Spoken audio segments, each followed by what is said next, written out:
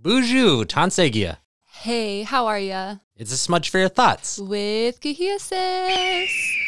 And Zosha. So on today's episode, we have a couple awesome guests.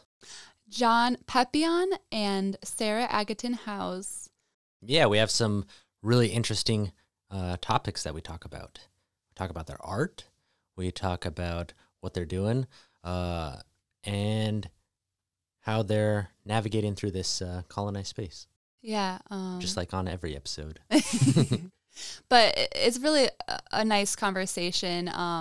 We have some nice laughs and some really powerful topics that we cover. So just listen and Hope you enjoy. Yep. Peace.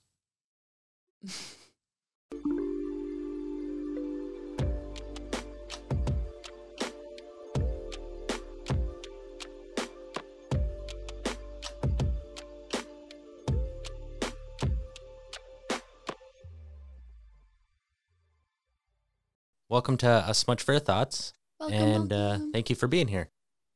We're so excited to talk to you guys. Yeah. So we'll start this out by asking, what is your name, where are you from, and how do you identify yourself, like your tribe, nation, citizen of, or However else. Yeah, however else you identify yourself. Go ahead, John. My name is John Isaiah Pepion. Identify myself as I'm scarce Piikani, which is I'm part of the Blackfeet Nation in Montana, also part of the Blackfoot Confederacy. I live in Montana, and that's where I'm coming from right now, live. Sweet. Thank you, John. Bonjour, Anishinaabe duk, and now Kwegi and the go. A magazine and do dame. Papash kamet the gung and dunjaba, guaba igening, in the Sarah Agaton Howes, Indigenous Ka Jaganashimon, Hartberry, and Denanoki. So I said I'm from Fond du Lac. I live in the village of Sawyer. I'm Eagle Clan. I told you my Anishinaabe name, but also that my English name is Sarah, and I work for Hartberry. Awesome. You own Hartberry. Not only work for it. Yeah, you're your own boss.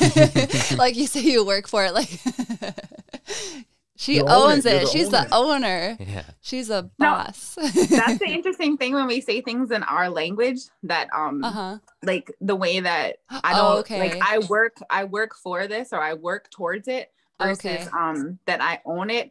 Titles are interesting, right? Because I have a hard time of giving myself a title because there's so much inside words and titles. And so that's an interesting, I never thought about that, but yeah. I really call you an artist, even though you won't say you're an artist. I call you an artist.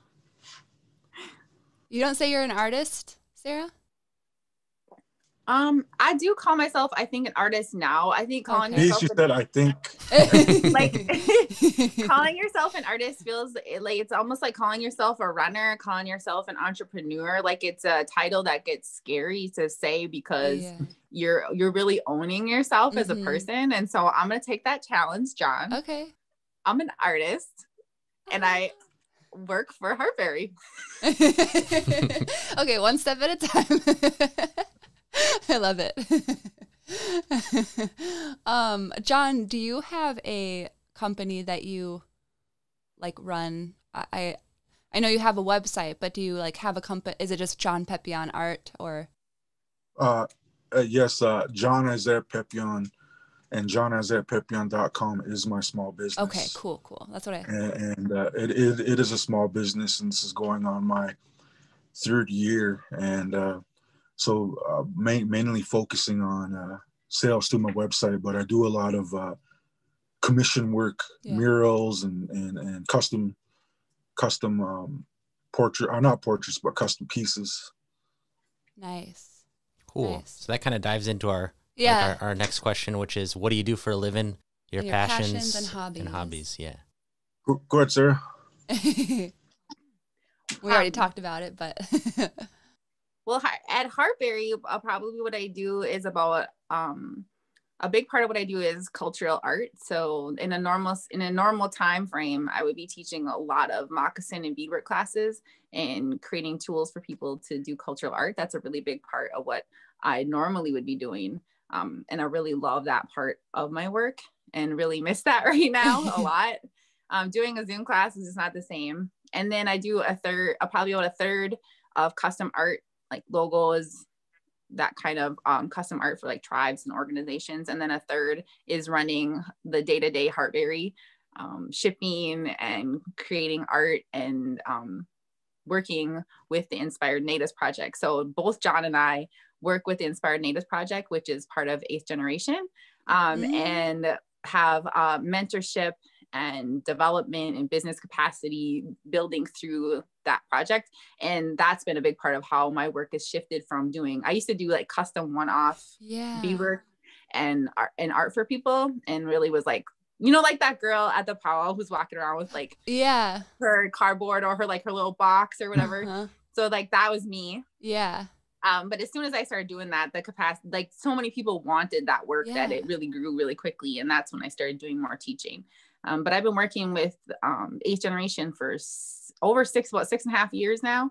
And that's just completely transformed my work from like a one-off, like hustling, like work, like hustle, staying up all night beading, to just not even be able to buy my kids snow pants, to be able to actually like make a living and pay employees. And so it's completely transformed my entire life, really. It's like amazing. Shocking. But hobbies, I'm a runner. So I organize a group of Native women runners called the Quay-Pack. So we run together everything from 5Ks to 100-mile trail races. So I'm a runner. And mostly now I hang out with my kids all the time. They're super awesome. So that's a big part of what I do now. And just trying to I'm like an active learner. So I always want to learn. And so I'm like, let's learn how to like cut up this deer. Let me get inside the deer and like see where the stuff is attached and like figure out how to do. I feel like that's a big part of what our job is of our generation, is to make those connections that were kind of severed for us. So I work really hard on doing a lot of that. I love that. Cause we are really separated in this generation from our food. And I know that's, for like a Native culture, it's like really important. I mean, for everyone, it's really important to be more connected to your food. So it's really cool that you're doing that, because I still have the heebie-jeebies sometimes when I try to cut open something. Because I got a whole chicken one time on accident, and I didn't realize I had the organs still in it. And I was like, I don't know what to do with this. So that's awesome. Really quick too, before we jump to John, you organize a group of Native runners, like women Native runners. That's super cool, because what was it called again? The Quay-Pack. So Quay is woman in Ojibwe. Okay. And so it's like pack of women. Quay-Pack. I love that. Because that's something that's important to kind of talk about. I think that a lot of the outdoor industry is kind of, white centric, not, non-native at least. And it's important to know that like Native people and other brown people and, Black people, BIPOC people are into outdoors and into running, especially Native cultures where, you're much more generally more connected to, your traditions which are linked to nature. And it's kind of weird that a lot of outdoor companies are not featuring more Native people. So it's really cool that you're, I think it's good to really organize that kind of thing, because I think that a lot of Native people probably feel left out of outdoor activities. Yeah, it's kind of ironic. Yeah, right. Yeah. But I think that goes both ways. And this could be its whole own podcast, but that when we are running and we're outside and we feel safe and we feel like the places we go are where we belong. Mm-hmm. That's a big part of our feeling free and our liberation, and part of breaking out of the mold of what we're told. Should we be out on these trails all over the place? Absolutely, that's where we belong. That's where Native people belong, and those are our homelands, and so we should be out there. But that's a whole mind shift, and so that could be its whole own podcast. Yeah, seriously, no, it could. But so I just wanted to talk about how I love that you're organizing that and you guys are doing that. So, all right, John, your turn. Sarah's very humble, and she probably wouldn't mention this, but I think it was this year or the end of last year, her running group got to run alongside Oprah. Really? Really? That is amazing. I think I saw, wasn't she like wrapped in your blanket? Is that the picture I saw, or is that someone else's? No, they contacted us and Okay. said, like, we, you know, Oprah's on this tour. We want to feature groups who are really trying to live a healthy lifestyle and changing their communities. And we think what you're doing. They brought us down there. It was like That VIP, is so like cool. doors, like hotel rooms. We're all like, we're just like a bunch of girls from the res, and you're like giving us Oprah. hotel rooms. Like, are you gonna murder us? What's happening right now?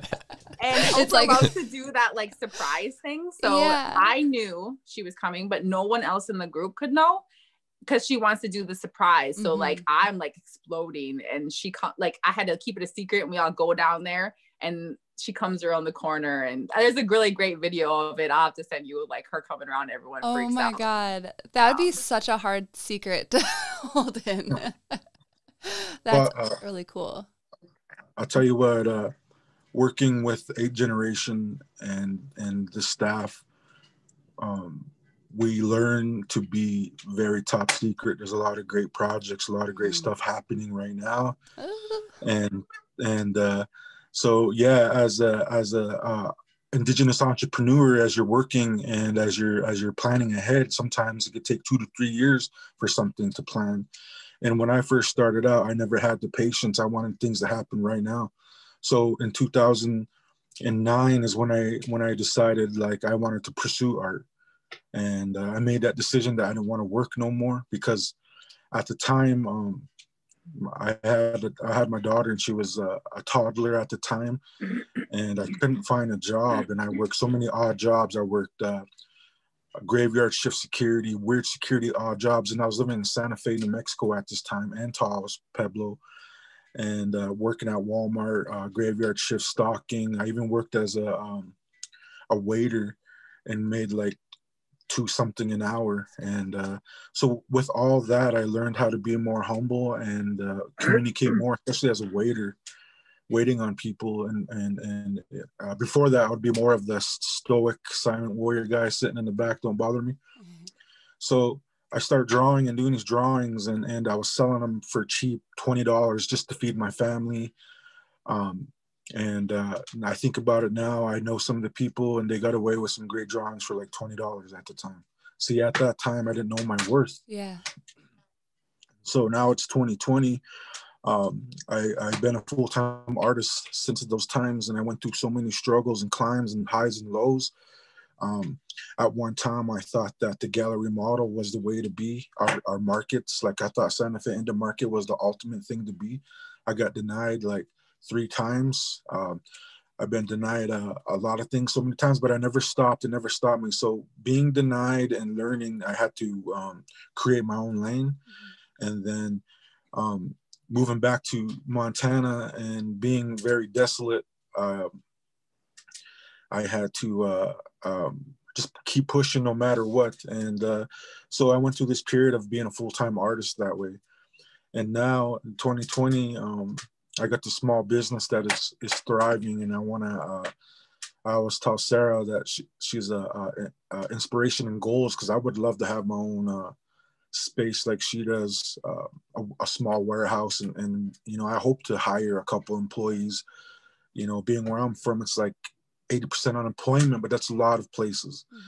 And so I'm also blessed and fortunate enough too, where I'm making a major transition in my life. In January, I'll be a full-time art teacher at a high school. Ooh, That's cool. that's awesome. What that school is super lucky. Like, you know, like seriously, have someone that's such, you know, you're an iconic artist. You know, you're featured on 8th generation blankets, and your ledger art is super, super good. Like, you're very, I mean, you know, you're talented, you know your worth now, hopefully. But so that's really awesome. Like, you know, to be one of those students is pretty cool. Yeah, your story is like so powerful. Yeah. That you just are never giving up, and That's a really good lesson for people. yeah, I mean, people could look up to you. I mean, whenever I was in college at the University of Montana, I was I heard about like your artwork, and Yeah. I knew whenever your name popped up here, Yeah, I and was Sarah. like I know that name from somewhere. Yeah. Where do I know it? So I'm really honored to like have you on our podcast and talking Seriously. to you now, because I really love your art, and I you're definitely someone, because I mean I love doing art too. So but like this is really powerful. Thank you for sharing your story to us. Yeah. Thank you. Yeah, both of you were Mhm. like, when Sarah invited you, I was like, oh my gosh, he's like a super iconic artist for like ledger art. So, and Sarah's woodland, floral style is super iconic too. Like I'm just super ecstatic to be talking to you guys. So thank you again. So did you want to ask anything specific before we move on to the next question? We can- Okay. So we kind of talked about it, I think, but so what inspires you guys to do this art and to do the work of educating people through the art and everything, and other hobbies that you do?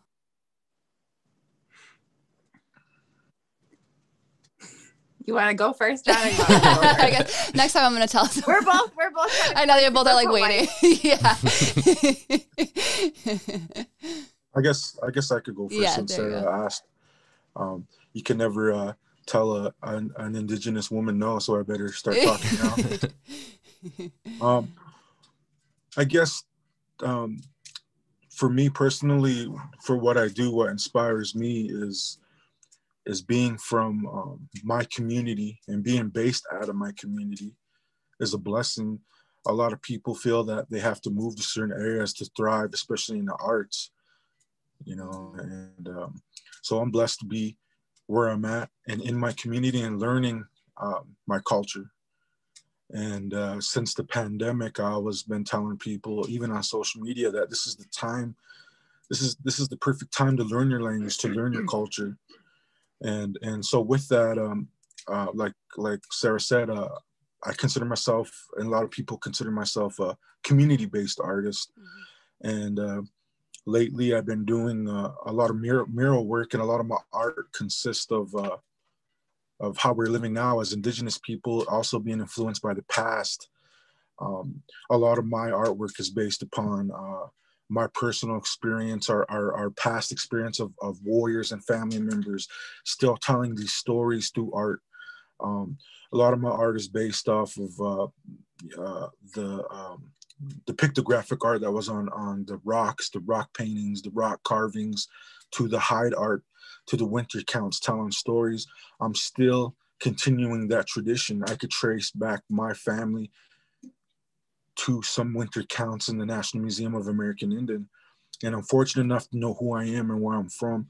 So I always tell people that it's never too late to learn who you are. And a lot of my art is based on identity. And the reason why I say identity, because we have all these non-Indigenous people and institutions telling us who we are.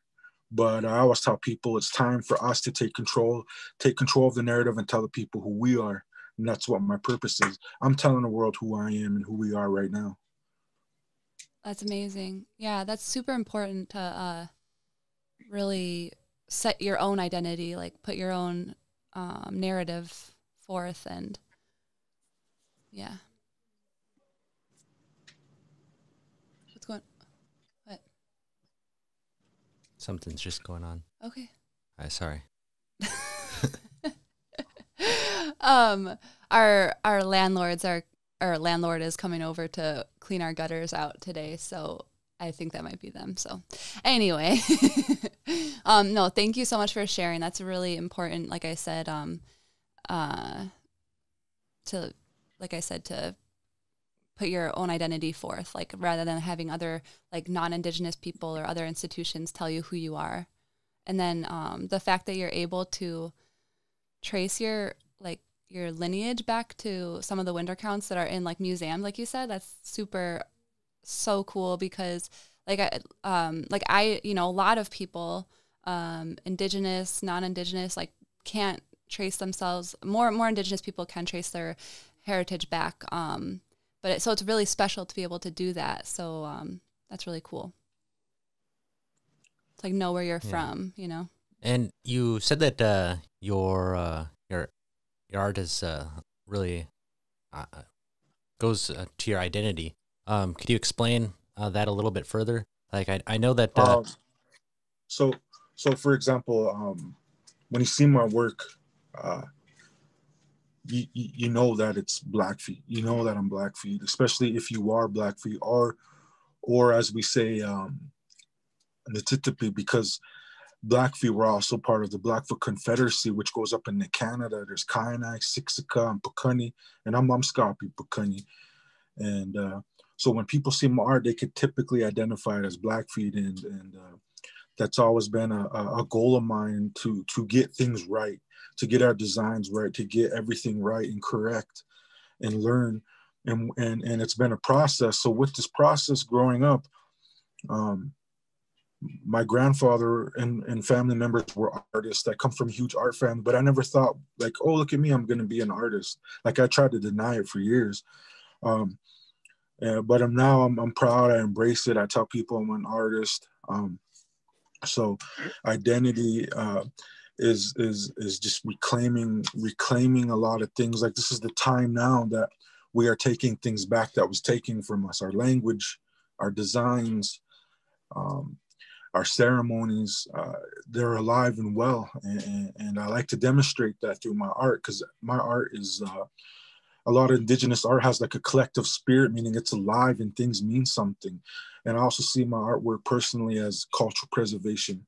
Like I'm trying to preserve what's going on right now for future generations. Like I feel it's very important, and because we're still, even though things are thriving and we're reclaiming, we're still losing things. And so that's what I mean by identity. Like you could tell specifically Blackfeet and from a certain area, and just happy to share anything with anybody, share my knowledge.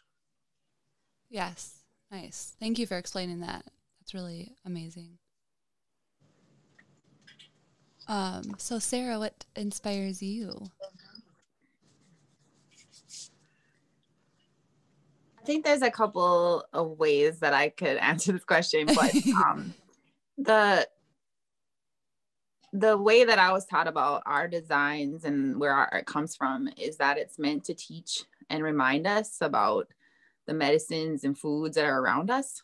And so even if you look at old like bandolier bags, they have designs on them that are meant to remind us about who we are.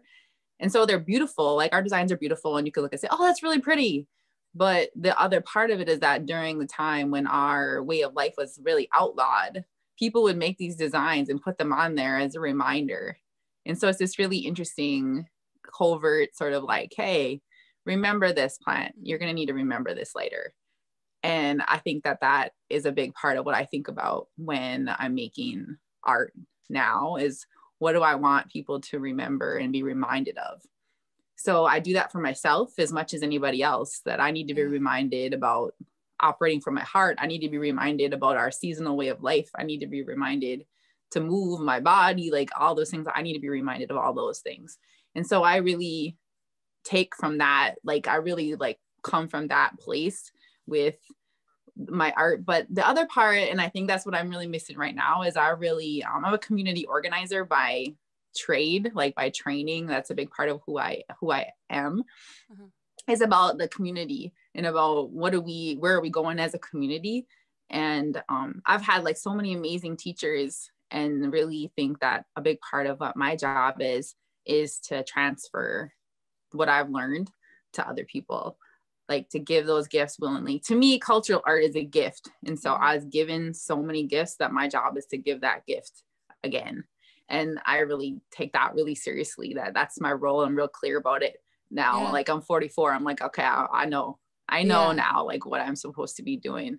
And there's like this really amazing part of people in moccasin classes, who most of our people in our community did not grow up doing any of these kind of cultural art class, this kind of work. So people come into these classes with all kinds of feelings about their identity, about their self as an Anishinaabe person. They come in with all this stuff, anger, grief, loss, rage, like you name it. And they're in there and they're like, I'm never going to be able to do this. And so they're trying and they're poking themselves and they're bleeding on it. And it's a whole like thing, because it's not like people don't come into this, like, it's not like a make or take night. Like this is like them, this is their identity. So they're working on it and they're sewing the moccasins inside out. And then there's this point where they flip them right side out and they look at it, and like the look on their face is so incredible, because at that moment they realize that all the things that they thought were lost, they have like made that connection between themselves and like their grandma or their great grandma, that line of connection is not lost. And there's so much in that. I can see the transformation. And I remember that for myself. And I get to be a part of that part of people's lives over and over and over again. It's like, I love following, like, I call it like the high of cultural connection. That's a big part of what I love to do. And the other part is really like what John was talking about, taking control of our narrative. So I get to do a lot of really cool, just like window projects, like creating a big like set of murals across windows. When you drive into Duluth, what you see is a bunch of Ojibwe designs, and is really taking like, these are our spaces.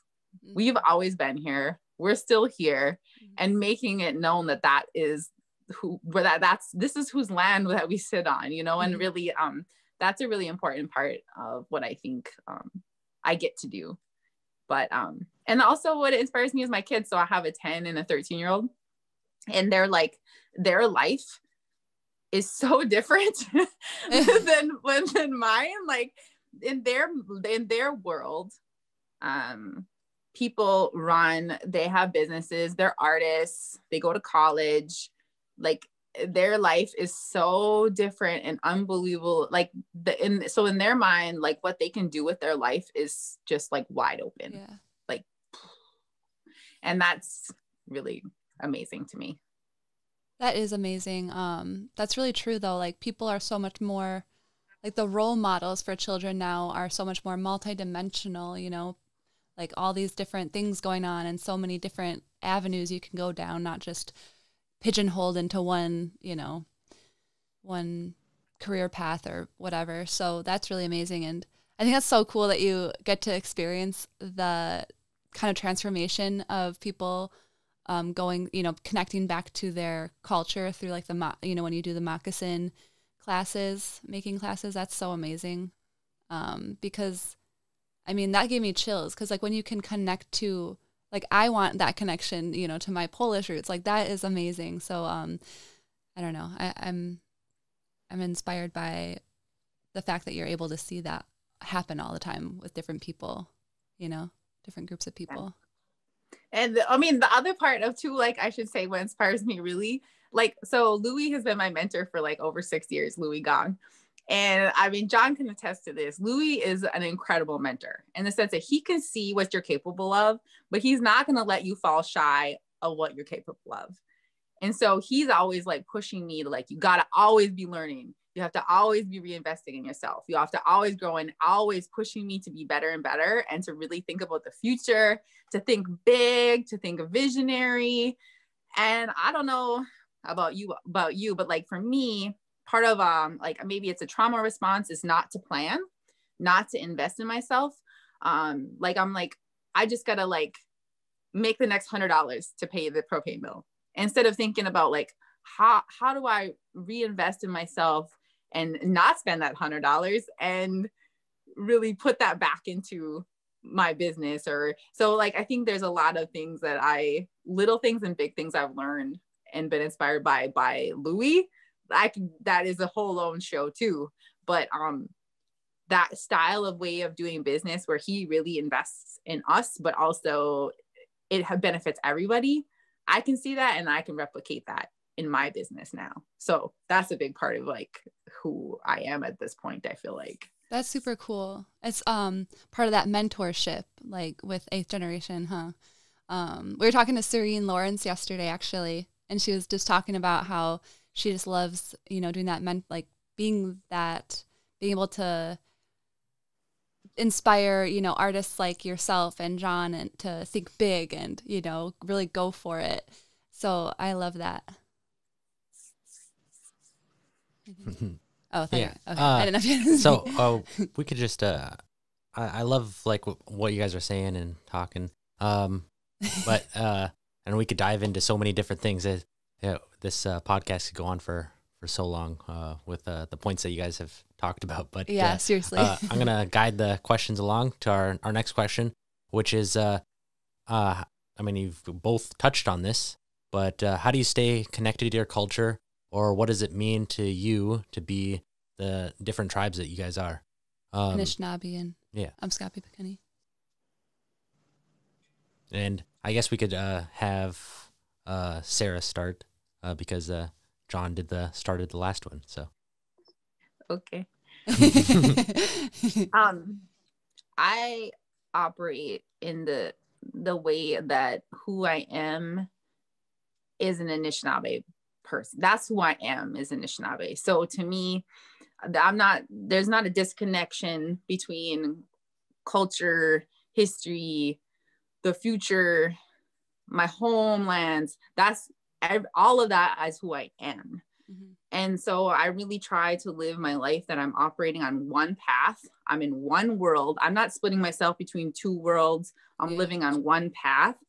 Because when we do that as Native people, there's this whole dialogue about I have to live in two worlds. And I think that that's really difficult. Like when we go to college and we're like to me, I'm like, I'm going on one path. I only have one life and one path to live. And so I'm going to try to live that in the most genuine way as an Anishinaabe that I can. And I think that means different things for different people. But for me, it's about reconnection. It's about playing a role in my generation, about building a bridge so that my kids, their way of life is so normal. Like to them, going to ceremonies, cutting up a deer in the kitchen is like normal. They don't think nothing of it. My daughter goes to immersion school. Like it's just a normal day. And so I think that I really try to just live my life in that following that path like that. And I grew up I grew up on the res, but it was very assimilated Christian school, like the whole thing.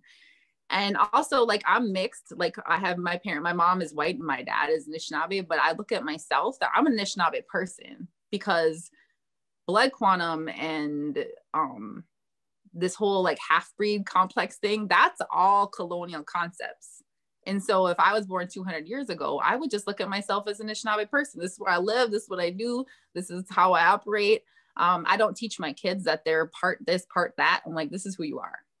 And so I just try to live my life as genuinely as I can and connect as much as I can and make all those connections and always learn, just like always learn. And my experience has been that when I ask people to teach me about something, they're genuinely so glad that I want to know.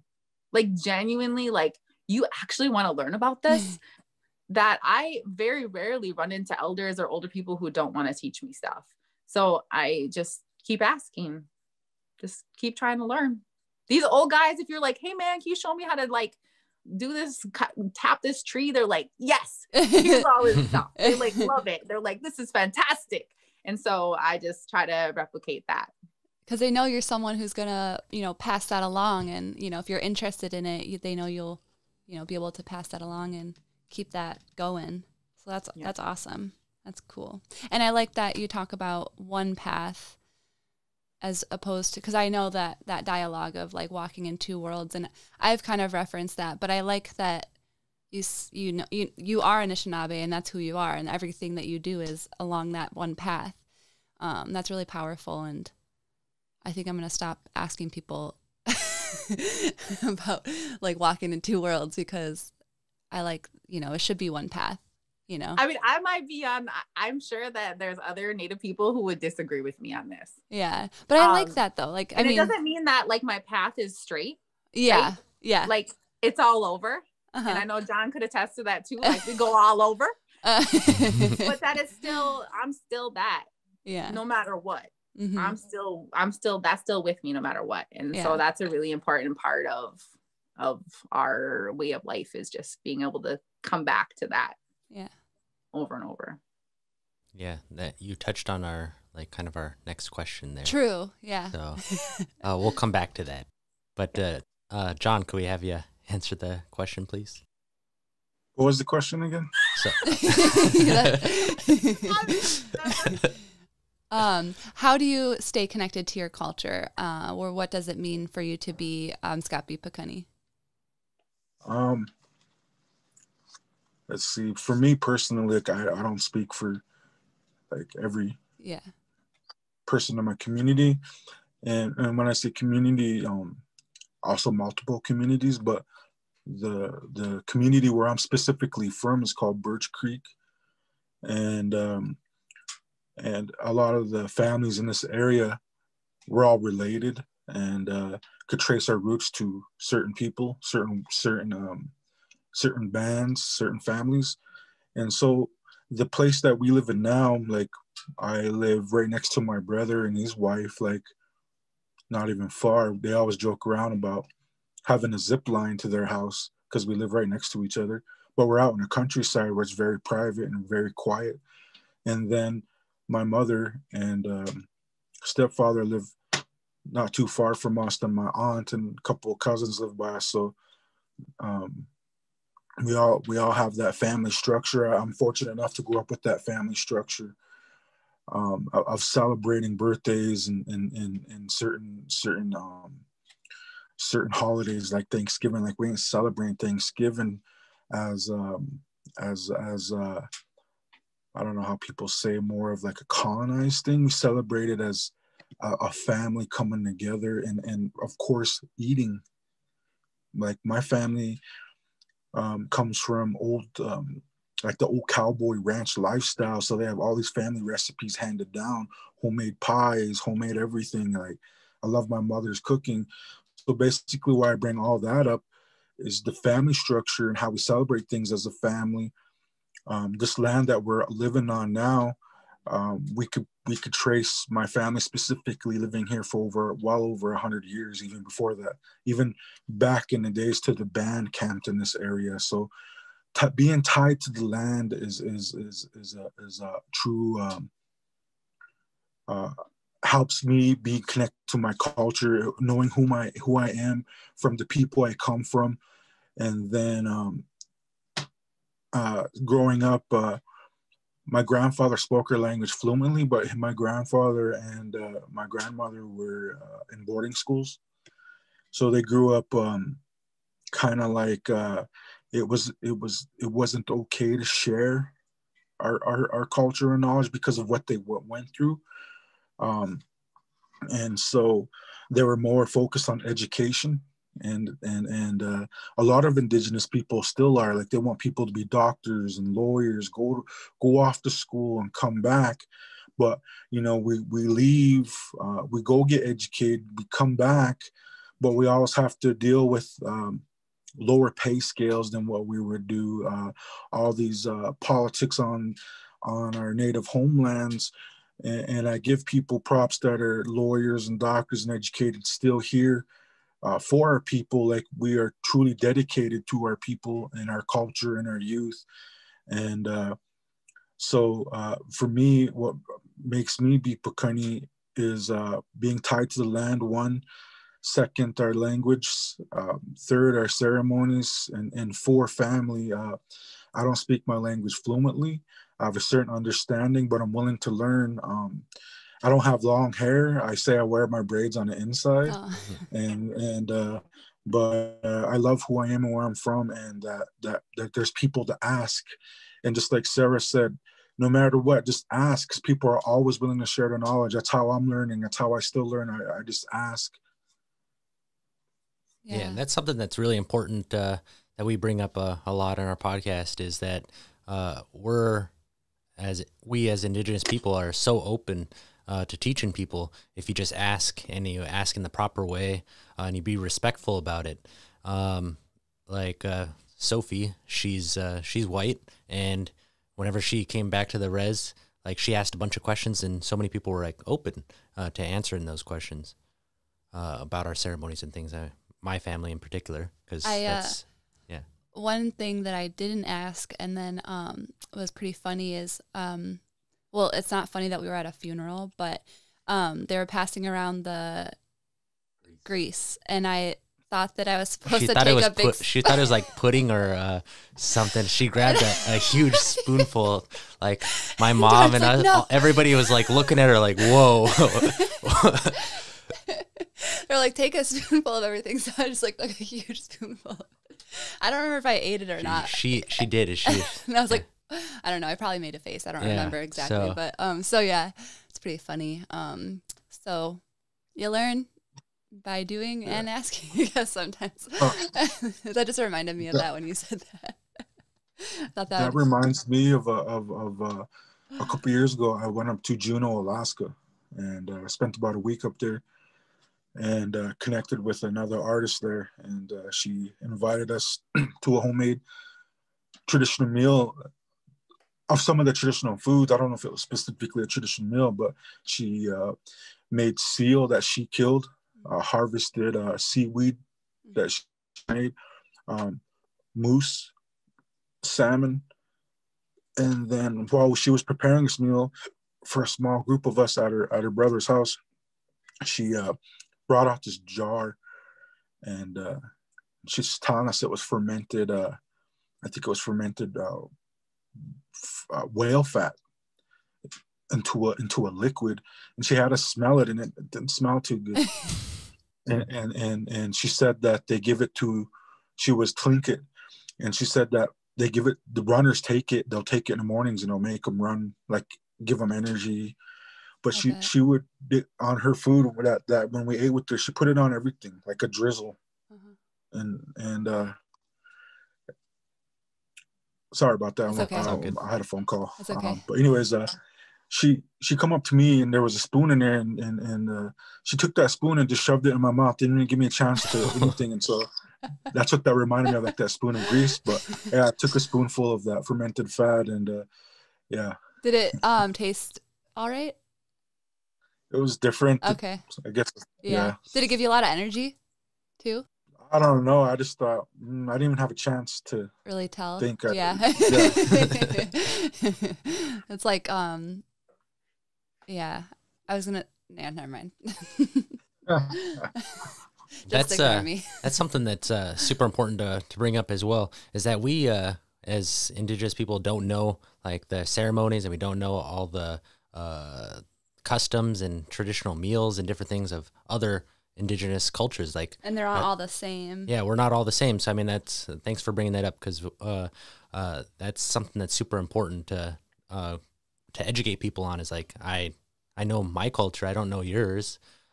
We have, I mean, and if we do, just like you were saying earlier, that you are part of the Blackfeet. That's it's part of the Blackfoot Confederacy, but it's different than like the Blood Reservation. It's different than other reservations up north, like Siksika and all of those up there. That, I mean, you guys are part of the same confederacy, but you guys have different art. You guys have different customs. They may be similar, but it's different, and that's something that's super important to bring up. Like I'm also a Ojibwe, sorry, but our Ojibwe culture is different than Sarah's Ojibwe culture. How dare you bring that up as an afterthought? I am offended. Primary, always Ojibwe first. We're bringing that up. Yes, I agree. There's like over 500 and like, I don't know, 70 federally recognized tribes in the United States, not including state recognized and not including the ones that are not recognized at all.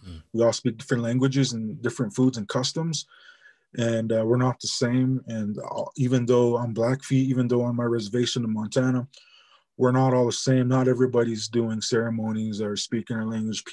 People are into Catholicism, Christians, and there's nothing wrong with that.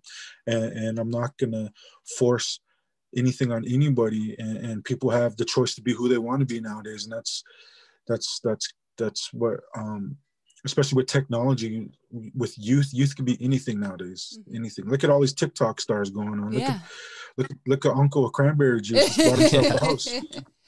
Dog face. So when it comes to like the Blackfoot Confederacy, we speak the same language and share a lot of ceremony customs. But yeah, we are different. And even here in Montana, there's different bands and families scattered, and we're not all the same.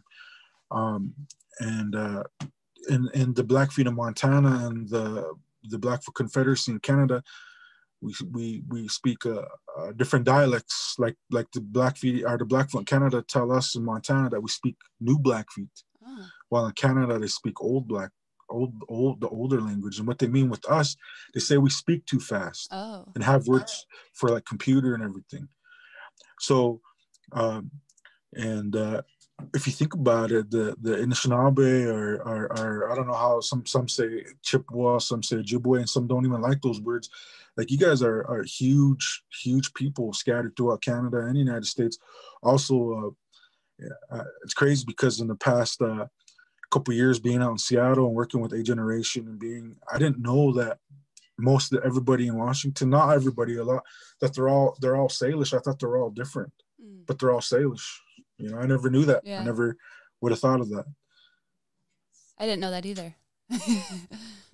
So yeah, like all the groups around Seattle, like I thought they were all different, but no, they're all Salish speaking people. Okay, but like different, probably have different customs and stuff.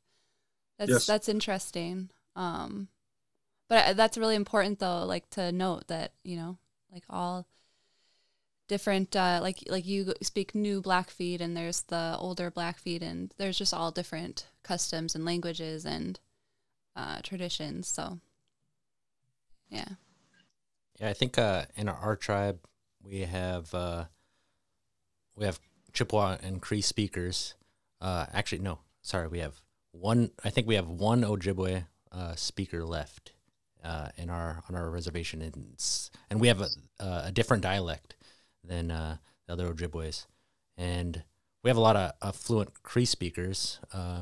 It's starting to pick back up, but we do as well have a different dialect than up north, and our language has been kind of commingles with Ojibwe, so we have like similar words that kind of go back and forth. So yeah, that. Mm-hmm. You said that because what was the word? Kisakitan and then Dizagin? Yeah, they're super similar. Yeah. Anyway, for I love you. Oh, yeah. So anyway, we can move on to the next question. This is, kind of similar to what we've asked already, but did you already ask that one? No. Okay. I get lost with the questions too.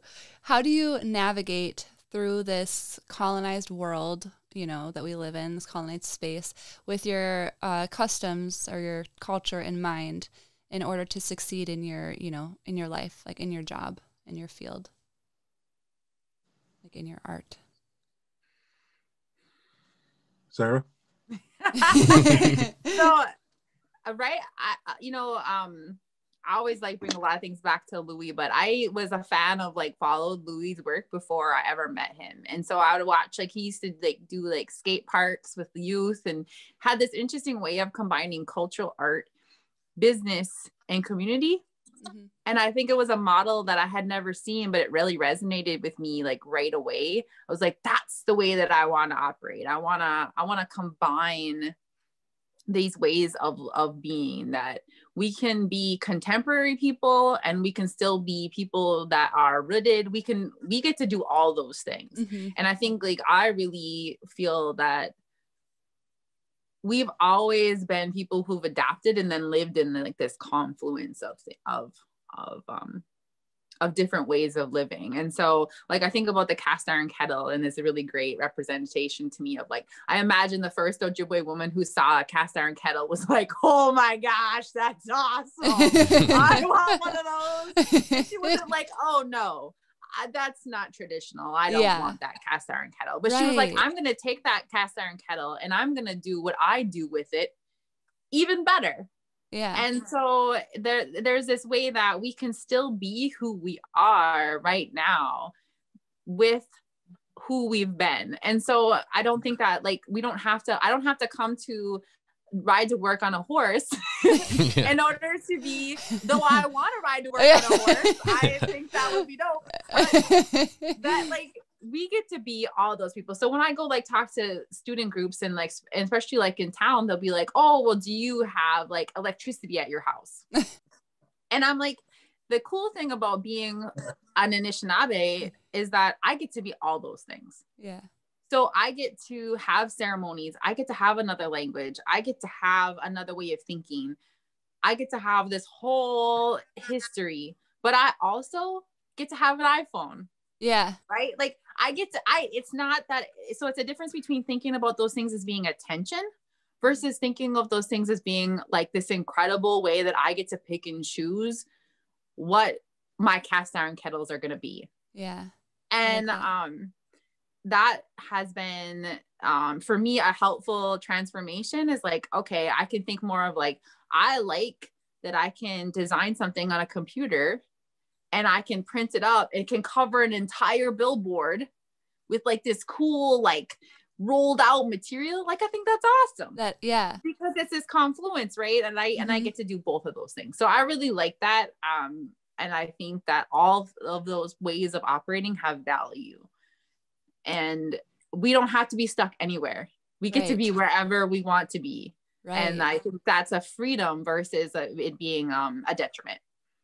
Perfect. I love that. Yeah. Like you can use the technology, any technology that any other contemporary person is using to make what you do easier or like better or, so.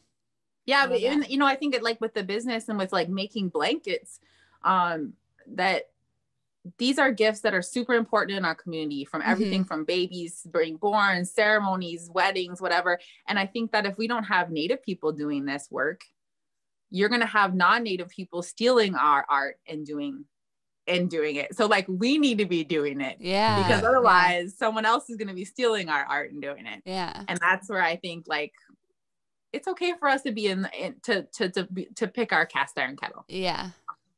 Yeah. I like that analogy. I do too. That's a cool analogy. Thank you. So like being like an Indigenous person nowadays, navigating in today's world, and being a small business entrepreneur, it's almost like I feel like you got to be like a chameleon. You got to be willing to adapt to anything, especially in these times now. Like when this pandemic hit, you see a lot of small business die, businesses closing, people having hard times. And these are very hard times for everybody, not just Indigenous people, but anybody. A lot of people are going through this sickness, depression. Some people are having a hard time providing for their families. Ends meet, can't even get a job because of the restrictions in certain areas, communities, or cities. For example, we've been on lockdown on a reservation since March. I haven't been able to go to any art receptions or any art.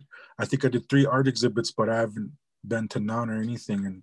And I'm okay with that. I adapted to that. Like it's to the point now where I'm okay with not doing art shows or art markets.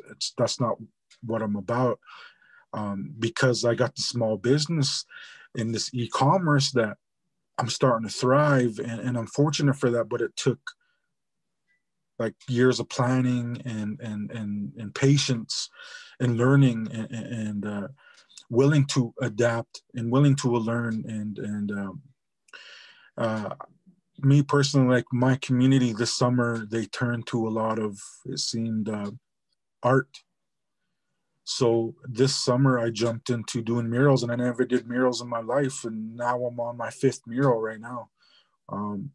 And it's been a great experience. I see art as therapy and healing. I think if I wasn't doing art, I'd probably be locked up or dead now, because I grew up in a very violent environment and full of alcoholism. And so that's just part of me personally adapting and navigating in this world now, because I will be a year sober soon. Next month will be a year of sobriety for me. I haven't been sober since I was like 13.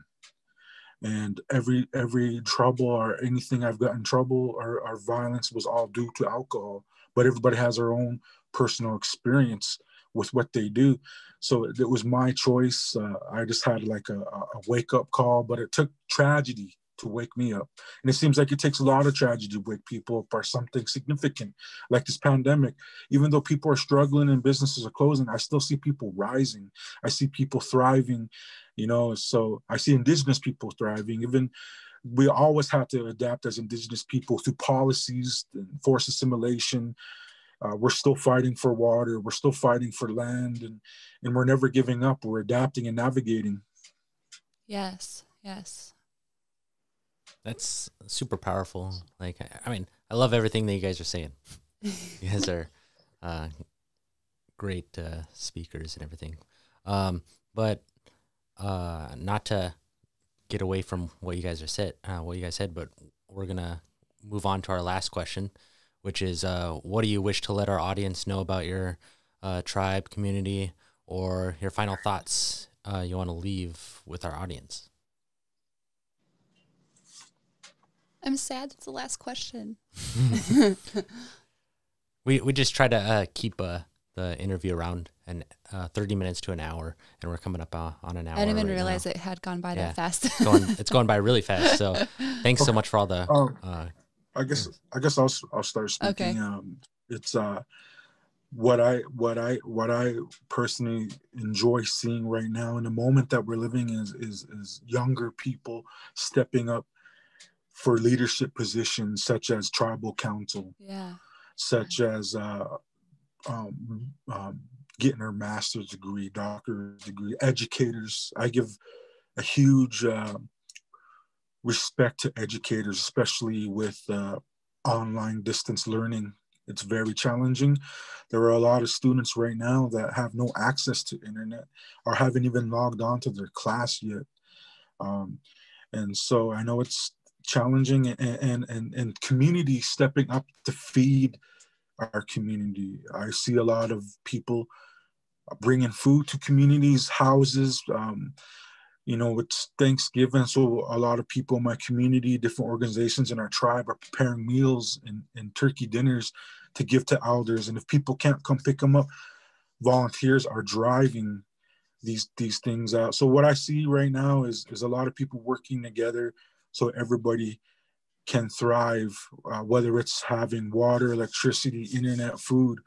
And so I want to leave people with a thought of working together. It's better when you unite and work together in your community or with other indigenous people. So here's Louis Gong, a great mentor, has all these artists under his umbrella, and it's a great opportunity. We all learn from each other. And I'm Blackfeet, Sarah's Anishinaabe, and there's others. There's Acoma Pueblo, there's other tribes, and it's great to be working together. And so I see as times right now, I think it's great to come together and help each other, because these are challenging times. Like, we don't know what the future is or how it's going to be. Like, I'm enjoying this little push in my business right now, but I don't really know how it's going to be. So I'm just like going to keep pushing forward no matter what. And I want to encourage everybody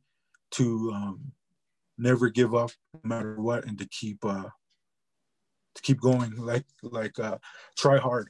Yeah. You are a great role model for that, to keep pushing and no matter what. So thank you for those words. You're welcome. Can you repeat the question? Just like are your final thoughts that you want to leave the audience with? Oh my gosh. Lots of pressure. No, I'm just kidding. So I'm not sure when this will air, but you know, like I think a lot of people, I've been riding the coaster through this, and there's been like really hard times and really like incredible insights that I've gained through this experience. Mm-hmm. But something that I've learned, I guess, in my life is that hardship does not mean that you should stop what you're doing. And in fact, that the only choices we have in hardship are like how we're going to respond to it. So we can't stop death, and we can't stop. I mean, there's so many things we can't stop, but we can choose how we're going to pivot in those situations. And so really like for me, I really like leaned into my family. I really leaned into being outside. I really leaned into my art. I really leaned into those things. And I just believe in that when something is really hard, we can glean lessons from it, even though we don't want to. and I don't want anybody to have to be strong. I don't want anybody to have to be resilient, but you are, and we are. Mm-hmm. And our ancestors have survived things that are way harder than what we're dealing with right now. And that is inside our DNA. Like that part, they're in us. And so we are capable of so much more. And so I know, like, I'll really lean into that they're here and they're in me and what they've survived. And I'm going to just really tap into that. I love that. Again, you gave me chills. Yeah. Our ancestors are in us. Yeah. And one of my favorite quotes told to me by an elder was, "You are your ancestors' prayers made flesh." So that really speaks to me right there. Yeah, I love that saying. Yeah. Thank you for your words, both of you. This was a really special conversation. I really enjoyed it, like all of our conversations, but it was really nice to talk to both of you. It was a really fun conversation and, important one. So thank you both. And I just wanted to tell. Yeah, go ahead. I just wanted to tell Sarah that not that sacred. Wait, what? No, I'm just teasing. I just wanted to say one quick thing about art. Our community is humor is a big part of healing, and art is healing. Art is therapy. So if you need a release, maybe go tell some jokes. Maybe do some art or follow Sarah because she's always telling jokes. Yeah. Love it. On that note, where could our we forgot people to ask. find you guys? Your websites, your hashtags, your handles, all that stuff. So my heartberry.com is my website. Heartberry Co. We're on Instagram. We're on Heartberry on Facebook. We're on Twitter. So do you have a TikTok? Put the word Heartberry into the Googles, and there we are. Woohoo! Do you have a TikTok? Do you do the dog face, like coasting on the longboard with the cranberry juice? I'm just kidding. You should. I feel like we should have a podcast just about him because he hit me right here. I think he did that to everyone. That cranberry. There's so many things. Okay, but but TikTok would be awesome. We should do that. Maybe we'll add that in.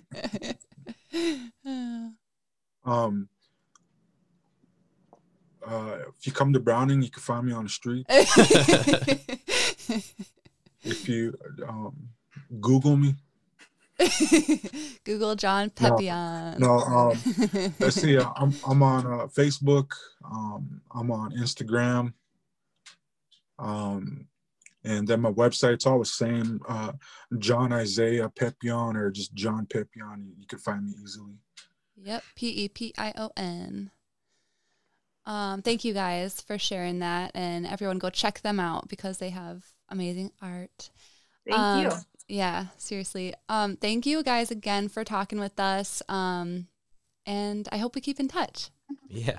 Thank you. And thank you, Sarah. Miigwech. Thank you all. I'm going to take a Miigwech. selfie with you right now. Okay. You ready? Yes. I love it though. I love it. Well, I'm going to leave you with a word that I recently learned in Ojibwe. Gigawabamin. See you later. Gigawabamin. All right. Bye, guys. Bye. See ya. All right. Well, thanks for listening. I hope you learned some stuff, had fun. We sure did. Yeah, we did. So as always, you can find out more information by checking out our website, www.asmudgeforyourthoughts.com. From there, you can find us and like us on Facebook, Instagram, and YouTube. We do not have a Twitter or TikTok yet. Actually, just kidding, we do, but we just don't really do anything. Anyway. Moving on. If you or anyone you know would like to be on our podcast, there is a simple form on our website that you can fill out. Just contact information and the topic that you'd want to talk about, possibly. And then you could also just email us at contact@asmudgeforyourthoughts.com. You can also Facebook inbox us. We're pretty much open to any kind of conversation. You can call us up. Just kidding. You probably don't have our number.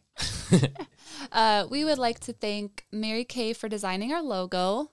And we'd like to shout out 8th Generation for our backdrop. Now, they did not provide this to us. We just really love what they stand for. They are inspired natives, not native inspired. Just like the individuals we spoke to today. They are part of that. Yep. And thank you, Okimauki Hugh, for the songs in our intro. All right. With that, Gigawabamin. Gigawabamin. See you later. Gigawab. I was going to say see you later. And then I was like, It's okay. Nah.